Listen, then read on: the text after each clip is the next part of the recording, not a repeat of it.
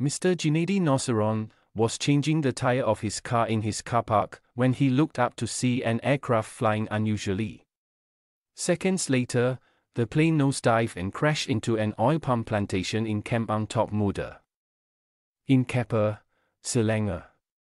Mr. Junaidi said on February 13 that he was facing the plantation when light aircraft model Gabriel BK-160 spiraled out of control and crashed at 1:30 p.m.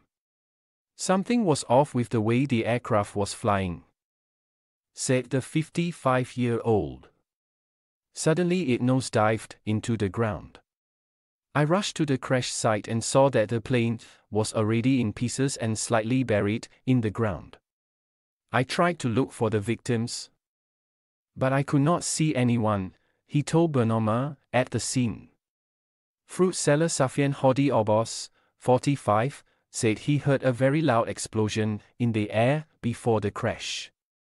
When I looked up, I saw fragments of the plane flying everywhere before it crashed into the ground, he said. A video has gone viral showing parts of the plane flying in the air before falling to the ground, leading to the theory that it blew up in midair before the crash. Another villager, Siti Zubaida Solin, 60, who lives 150 m from the crash site, said she thought it was an earthquake when she heard a loud explosion and felt a tremor. I was just relaxing at home when suddenly it felt like an earthquake had hit. I ran outside, but there was nothing.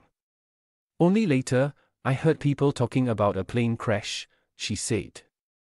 The Civil Aviation Authority of Malaysia has confirmed that 2 people, including the pilot, were on board the light aircraft that crashed in Keppel on February 13.